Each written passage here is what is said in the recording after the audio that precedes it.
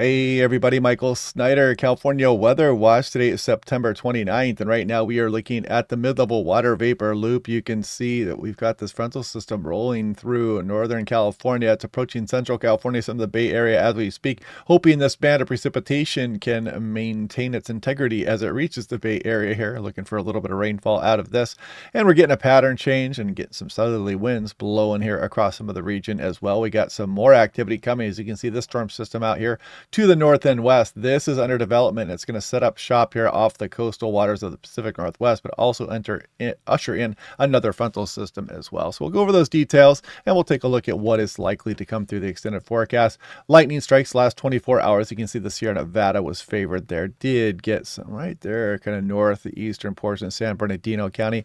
A lot of that lightning was across Nevada and some of western Arizona there as well, and some of the offshore waters. Let me see. Let's go back and see if that was the last 2 hours. Yeah, there you go. Last 2 hours there. So there have been some strikes with this frontal system pushing in this morning. There's the last 6 hours just off the coastal areas there of extreme northwestern California. So here we go right now. You can see this band of rainfall pushing towards the Bay Area. It's not going to be a lot there, but you know, it's kind of a novelty here. One of the first fall frontal systems moving through the region. You can kind of see the clouds pushing down towards the central coast as well.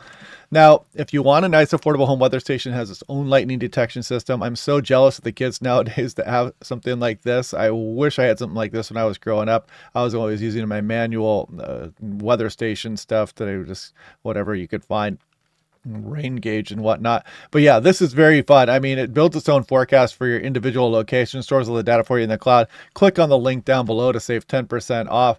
So they are talking about a little bit of an excessive rainfall potential here with this frontal system rolling through. Nothing too extreme though. And you know, they do a nice discussion down here as well. And they do mention some instability out there as well with the afternoon heating and a few thunderstorms also. So yeah, nothing too extreme though. Now taking a look here at that frontal system, and you can see the remnants of Narda down here. You can see that its moisture really does not get up towards California at all, and we get another tropical system developing down here. That one doesn't look like it's any threat to California right now, but we do have these frontal systems rolling in. There's the first one there, and then there's a storm I talked about. It's going to set up shop in the offshore waters of the Pacific Northwest. That's also going to bring a frontal system, could bring some measurable rainfall down towards the Bay Area or some of the central coast as well. We'll take a look at that potential here in a moment. You can see this low pressure system kind of spinning and filling there right over Vancouver Island as we go through this upcoming week. And then we get some interesting stuff going on. We get a ridge building across the Pacific Ocean here, well into the Gulf of Alaska, and we might get kind of an inside slider here, which could turn winds out of the north or even offshore as we go through the upcoming week. And more on that here in a moment. But look at this. You can see that disturbance number one is likely to develop into a tropical cyclone over the next 7 days. We got other couple areas of possible development here as well as we stay active here off the west coast of Mexico. And from Narda, we are getting this elevated surf. This continues through tomorrow. So just throwing this out there again, you can see the surf 4 to 7, sets to 8 feet on south and southwest facing beaches. Los Angeles National Weather Service talking about it as well all the way on in through Wednesday.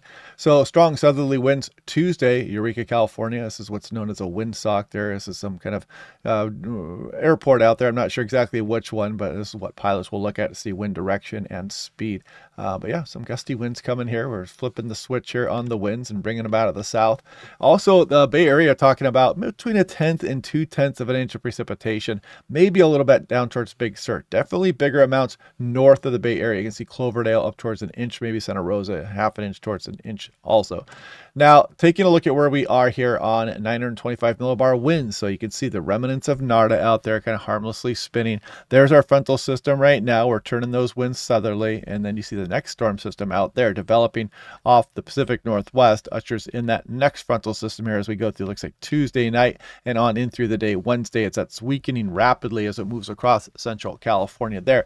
And then as you see, as we go off into the end of the week, you see these winds start to turn out of the north and east. There maybe some offshore winds, some stronger north winds coming down the Sacramento Valley, and then maybe out of the northeast here as we go towards the weekend here. So we'll have to watch out for that.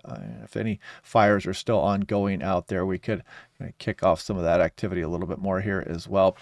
But yeah, a little bit of a pattern change maybe coming towards the weekend there.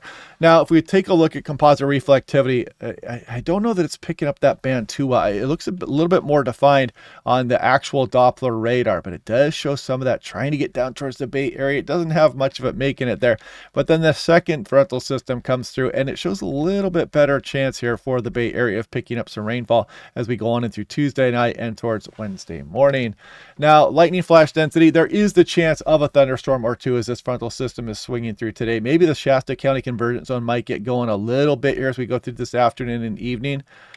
Just show a little bit of lightning up there, and then we scroll off in towards Tuesday, and here we go. That's not going out quite far enough for that next frontal system anyway. But yeah, we do have that thunderstorm potential here today and tonight.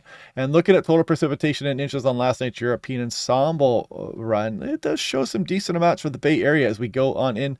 You know, this is wrapping up what, Thursday morning? It shows over 1/4 of an inch. Definitely better amounts. So up towards the Crescent City, for example, some of the Sierra Nevada picking up some decent amounts, and maybe a little bit of light precipitation all the way down towards Point Conception with these couple of frontal systems. As far as snow is going, it's going to be chillier aloft, but you're not looking at much. You can see that's Mount Shasta right there. That might be just kind of model noise and whatnot, but you can see across some of the very higher terrain, some precipitation could be falling in the form of snow. So you'd have to go pretty high up there. We're not expecting disruptions on I-80 or anything like that, or even on the local back roads. So you might see some snow mixing in there, but not too big of a deal right now. But if you're a hiker or a camper off in the backcountry, it is definitely noteworthy because you're going to feel the difference in the temperatures. It's probably ongoing already as we speak. Now, near normal temperatures, kind of a mixed bag, some below normal across California as we go through October 4th through 8th, and we go to the precipitation, and take that with a grain of salt. We'll see how that turns out, but it's starting to show that below normal signal there as that big ridge builds out over the Pacific Ocean. We'll see how that trends. And check out the Patreon page if you like as well. Probably a great way if you want to donate some of your hard-earned money towards the channel. Patreon is probably the best way to do that. And also, I'm kicking up a worldwide weather watch again as well. I'll just be doing this when there's other noteworthy weather events across the planet, wherever they may be, whatever catches my fancy, and we'll see how that goes. But yeah, I'll stop rambling here. Click like and subscribe. We'll do this all again tomorrow, and I'll talk to you guys then.